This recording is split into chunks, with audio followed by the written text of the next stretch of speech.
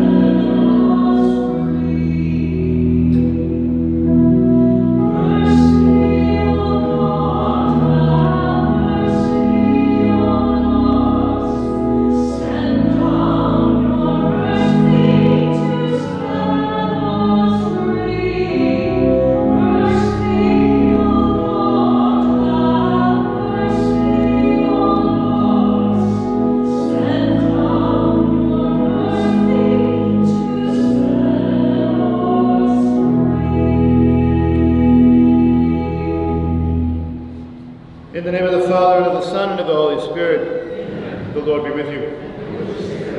Brothers and sisters, as we prepare to celebrate these sacred mysteries, let's call to mind those times that we sinned.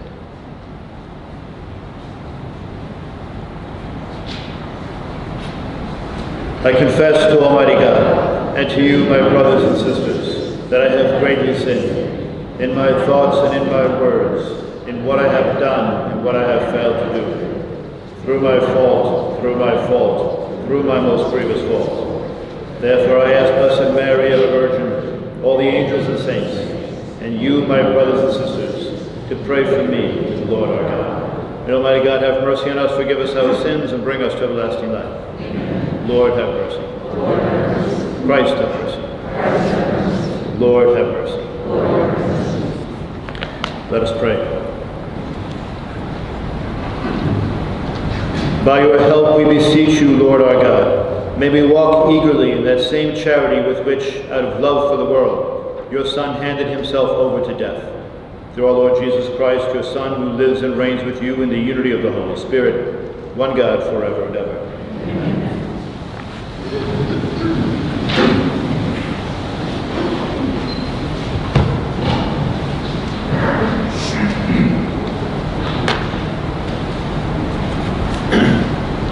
A reading from the book of the prophet Jeremiah. The days are coming, says the Lord, when I will make a new covenant with the house of Israel and the house of Judah.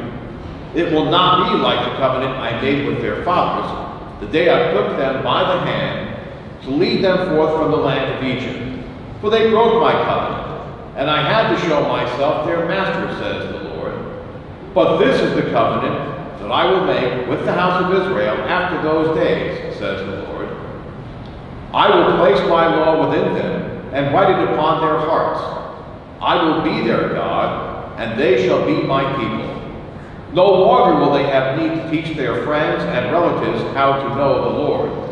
All, from the least to greatest, shall know me, says the Lord. For I will forgive their evildoing and remember their sin no more. The word of the Lord.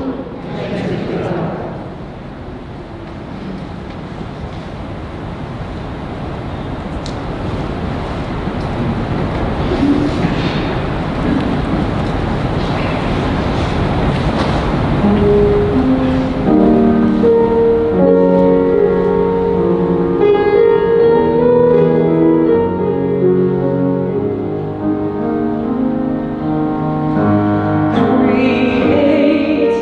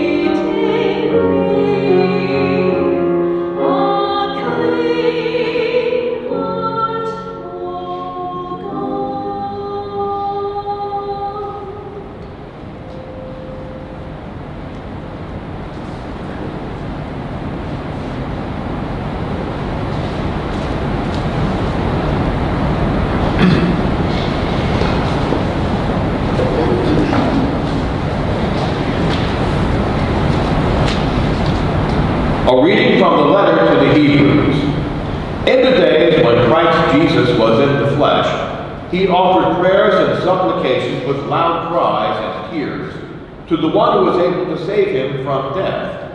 And he was heard because of his reverence. Son though he was, he learned obedience from what he suffered. And when he was made perfect, he became the source of eternal salvation for all who obey him. The word of the Lord. Thank you.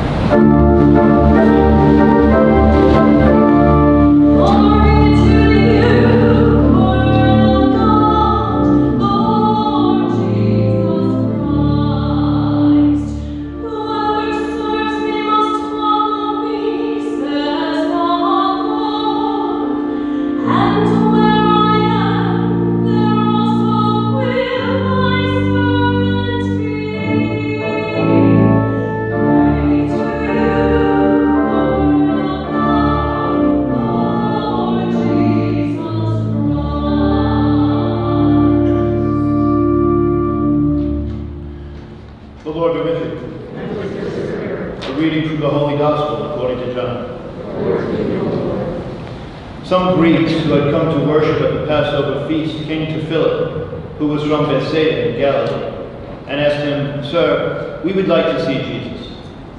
Philip went and told Andrew. Then Andrew and Philip went and told Jesus. Jesus answered them, "The hour has come for the Son of Man to be glorified. Amen, amen, I say to you, unless a grain of wheat falls to the ground and dies, it remains just a grain of wheat. But if it dies, it produces much fruit.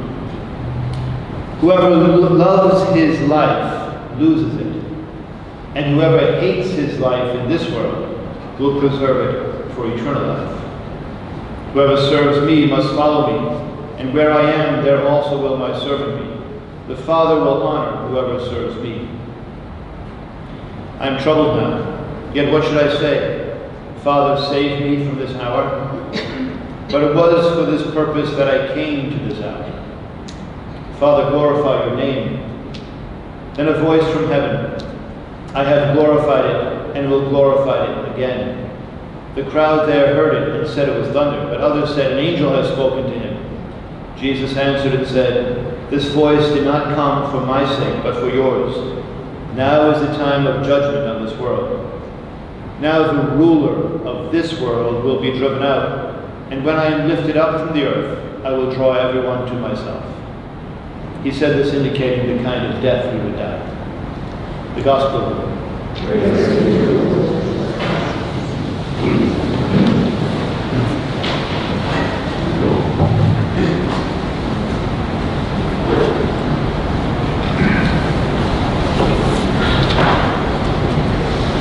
I think this could be a confusing passage. Right? Jesus says, whoever loves his life will lose it. Whoever hates his life then will have salvation. Are we supposed to hate our lives? What does he mean by that? Certainly it doesn't mean that we should feel glum and wish we would never have been born and reject life. Not at all. In fact, Jesus himself says, I am troubled now. He knows that his crucifixion is coming. And he's troubled by that. Right? This is not something that he's necessarily looking forward to. And he says, what should I say? Should I say, God, stop it? So what does it mean to hate his life?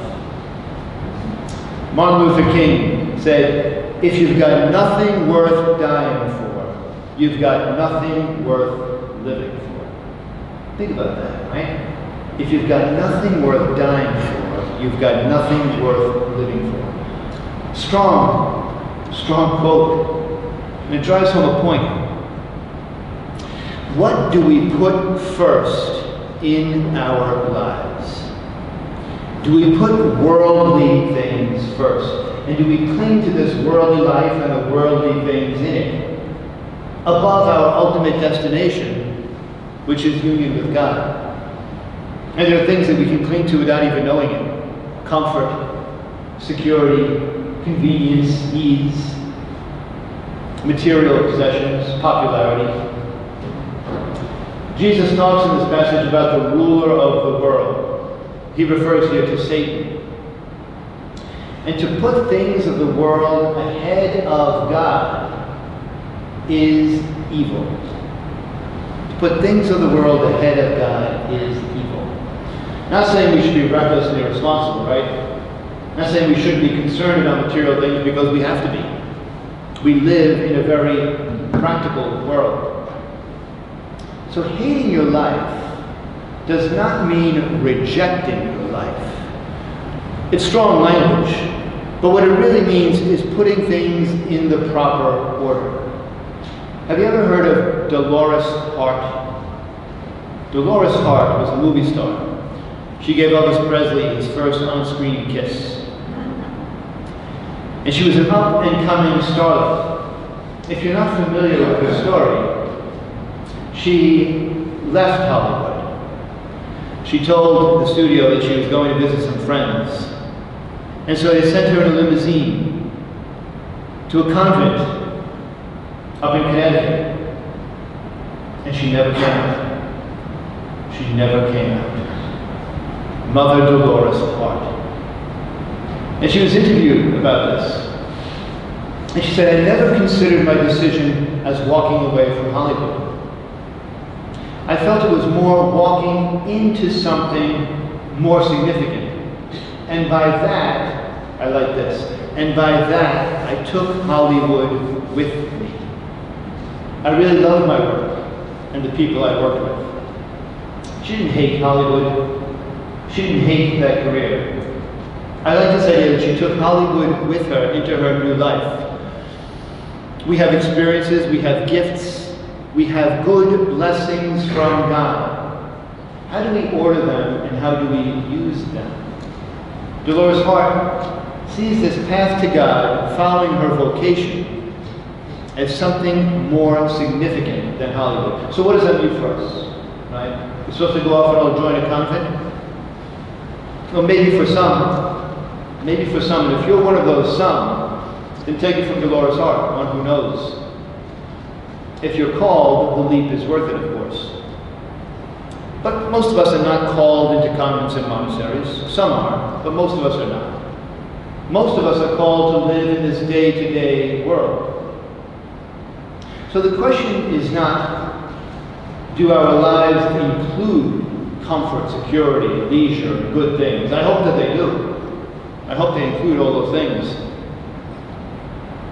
But what is the order? Who is or what is our God? We could say, of course, well, of course, God's our God. That's an easy first commandment. I hear God. What kind of commandment is that? We don't realize how easy it is to break that commandment and put things ahead of God in our lives. Popularity, public image, good looks, money. Martin Luther King asked, so what do you live for? What is at the heart of your life and your value? Are those things, those worldly things, the center? They can easily become. The world says, yes, they should be. You deserve a break today. Satan says, yes, make them the center of your life, and you'll be happy. But in the gospel passage, Christ says, please, no. Make me the center of your life. You, he says to us, you have a vocation, a calling. And that calling is to come to God above all else. Okay, so then what do you do exactly? What do you do exactly? For you, I don't know. Because each of us is a different person. But I would say is looking to stepping outside the comfort zone and maybe a shift in focus, right? A shift in focus. It's not so much giving up everything that we have, giving up all the blessings that God has given us, but a shift in focus, right? You've got a great car, you love it, you caress it, you wash it, you baby it. How much do you love it? Can you shift the focus of that thought? You've got a lot of money and you're happy, it gives you security. and you live for making money, can you shift the focus?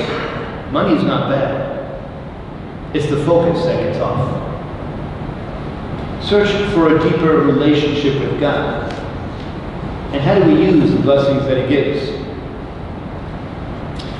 Do we have within us a willingness to value things of this world less? Not to cast them aside, but to value them less, to use them appropriately, in order to value more Him who dwells within us. In that first reading from the Old Testament, God speaks. He says, "This is the covenant that I will make with the house of Israel. I will place my law within them and write it upon their hearts. I will be their God. They will be my people."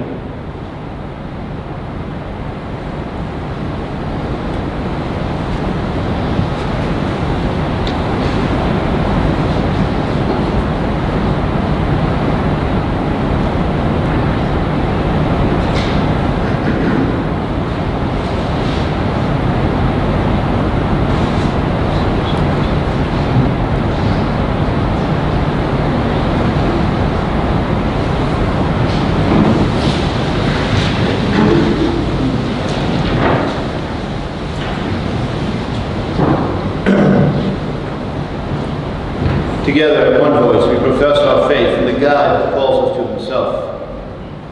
I believe in one God, the Father Almighty, maker of heaven and earth, of all things visible and invisible. I believe in one Lord Jesus Christ, the only begotten Son of God, born of the Father before all ages, God from God, light from light, true God from true God, begotten, not made, consubstantial with the Father.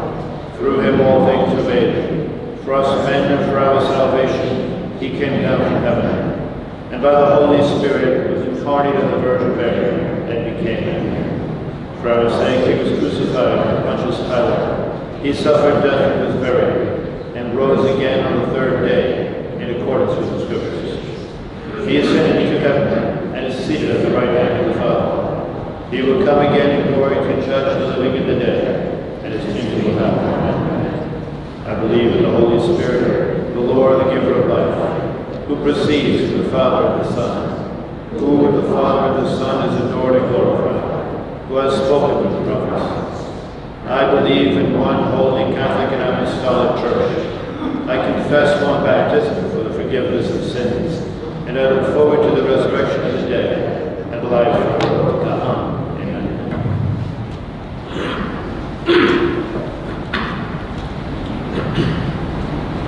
Confident that God will hear us, we offer our prayers for the church and the world. Our response today, hear our prayer. For increased vocations to the diverse ministries that give life and abundance to the church, Lord, in your mercy, hear our prayer. For civil authorities, who through prayer and meditation grow to value the enduring power of loving charity, Lord, in your mercy, hear our prayer. For all those in the armed forces, that they be protected and return home safely, Lord, in your mercy, hear our prayer. For Richard Bible, for whom this Mass is offered, and for all of those named in our book of remembrance, Lord, in your mercy, hear our prayer. For the sick of our parish community, and for our beloved who are recently deceased, Priscilla Margaret Spray, Lord, in your mercy, hear our prayer. For those intentions known only in our hearts, Lord, in your mercy, for the couple that as of today is known as Mr. and Mrs. Anthony Cipoletti, we pray for them, Lord, in your mercy, hear our prayer. For Reverend Matthew Brown and Seminarian Joseph Lettieri, and Reverend Christopher Costigan and Seminarian Joseph Krug, Lord, in your mercy, hear our prayer. God of nations, your people know your miracles. Hear the prayers of our hearts and grant them through Jesus Christ, our Lord.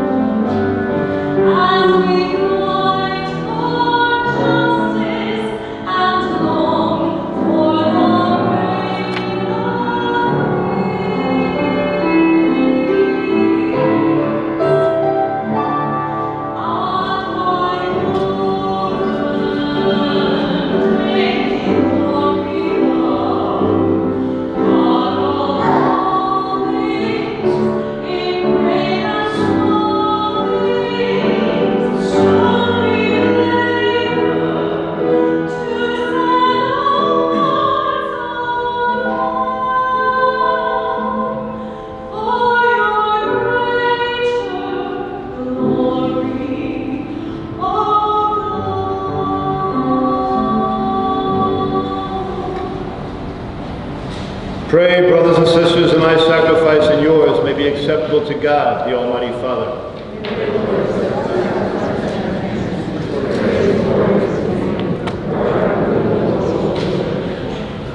Hear us, Almighty God, and having instilled in your servants the teachings of the Christian faith, graciously purify them by the working of this sacrifice, through Christ our Lord.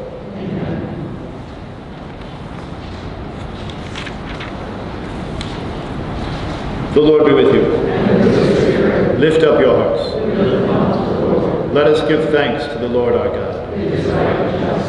It is truly right and just, our duty and our salvation, always and everywhere to give you thanks, Lord, Holy Father, Almighty and eternal God, for you have given your children a sacred time for the renewing and purifying of their hearts, that freed from disordered affections, they may so deal with the things of this passing world as to hold rather to the things that eternally endure. And so with all the angels and saints we praise you, as without end we acclaim.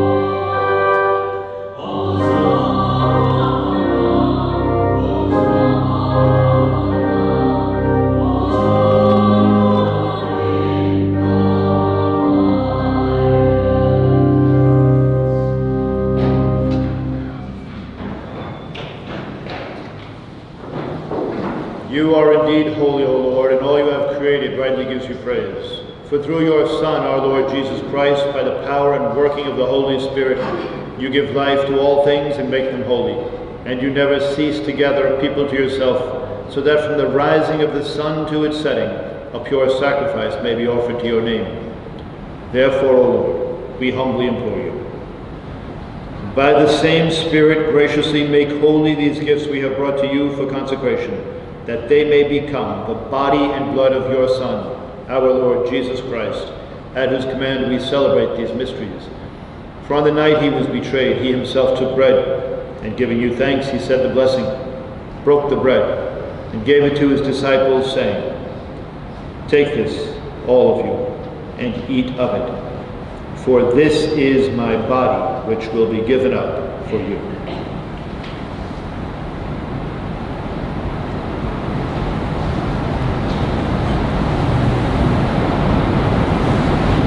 In a similar way, when supper was ended, he took the chalice, and giving you thanks, he said the blessing, and gave the chalice to his disciples, saying, "Take this, all of you, and drink from it, for this is the chalice of my blood, the blood of the new and eternal covenant, which will be poured out for you and for many for the forgiveness of sins. Do this in memory of me."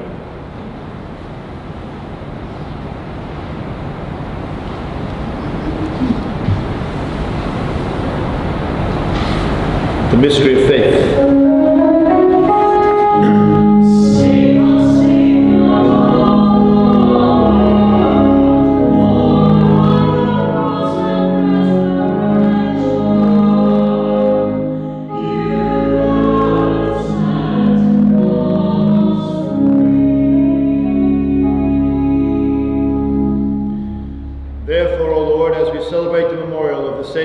Of your Son, his wondrous resurrection and ascension into heaven, and as we look forward to his second coming, we offer you in thanksgiving this holy and living sacrifice. Look, we pray, upon the oblation of your church, and recognizing the sacrificial victim by whose death you will to reconcile us to yourself, grant that we who are nourished by the body and blood of your Son and filled with his Holy Spirit may become one body, one spirit in Christ.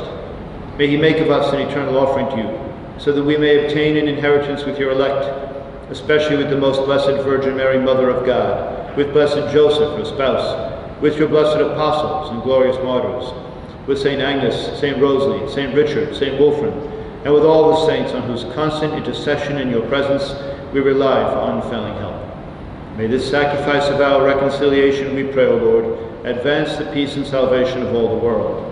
Be pleased to confirm in faith and charity your pilgrim church on earth, with your servant Francis our Pope and John our Bishop, the order of bishops, all the clergy, and the entire people you have gained for your own. Listen graciously to the prayers of this family whom you have summoned before you. In your compassion, O merciful Father, gather to yourself all your children scattered throughout the world. To our departed brothers and sisters, and to all who are pleasing to you at their passing from this life, give kind admittance to your kingdom. There we hope to enjoy forever the fullness of your glory, through Christ our Lord, through whom you bestow on the world all that is good.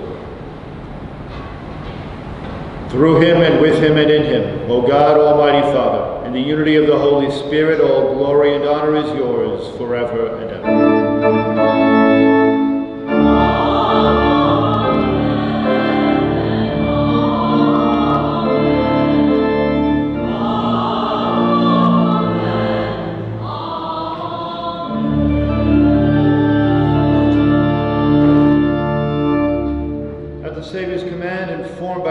Teaching, we dare to say, Our Father, who art in heaven, hallowed be thy name. Thy kingdom come, thy will be done, on earth as it is in heaven.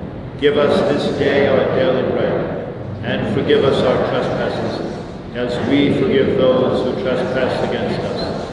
And lead us not into temptation, but deliver us from evil.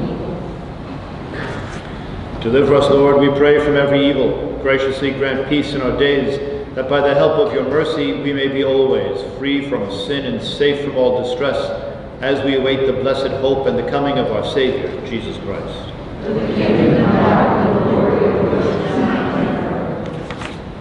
Lord Jesus Christ, who said to your apostles, Peace I leave you, my peace I give you, look not on our sins, but on the faith of your church, and graciously grant her peace and unity in accordance with your will, who live and reign forever and ever. Amen. The peace of the Lord be with you always.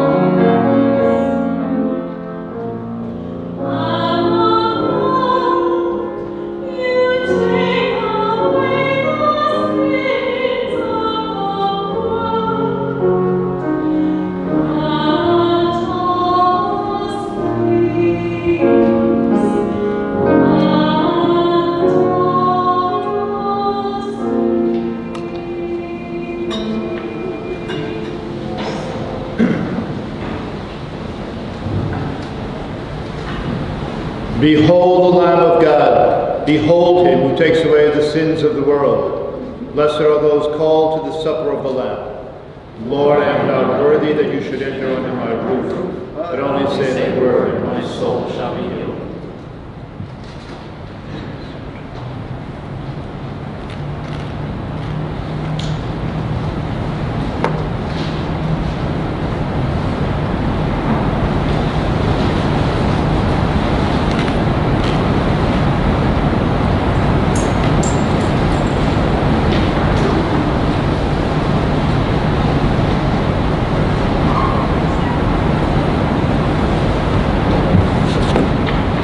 Please remember to continue to wear your mask as you come to receive communion. When you're about to receive communion, remove your mask, consume the host, and replace your mask on your face before you go back to your pew. If you're receiving on the tongue, you must go to the priest. You must go to Father Maddaloni.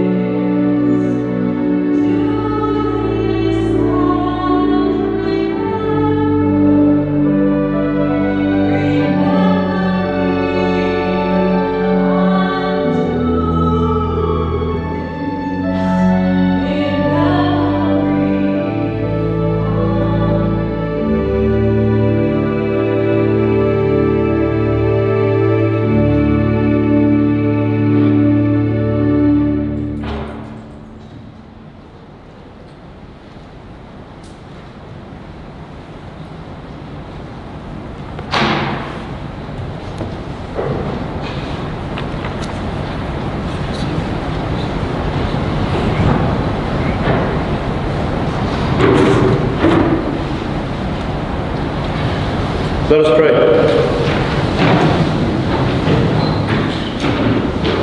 We pray, Almighty God, that we may always be counted among the members of Christ, in whose body and blood we have communion, who lives and reigns forever and ever.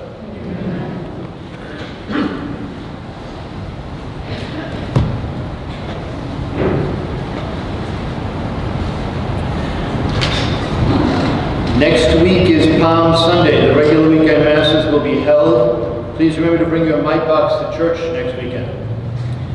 There are a few changes to our Holy Week schedule, the one that was mailed out. Usually the Holy Thursday Lord's Supper is bilingual. This year will not be bilingual. It will be English here and Spanish in the community center at the same time at 7:30, and that's to reduce the number of people in the room. Good Friday, Stations of the Cross. Normally we have an outdoor stations at noon on Good Friday. That will be inside the church, so that people don't have to move in a crowd along. So the noon Good Friday stations will still be held, but they will be inside the church. There will also be an 8 p.m.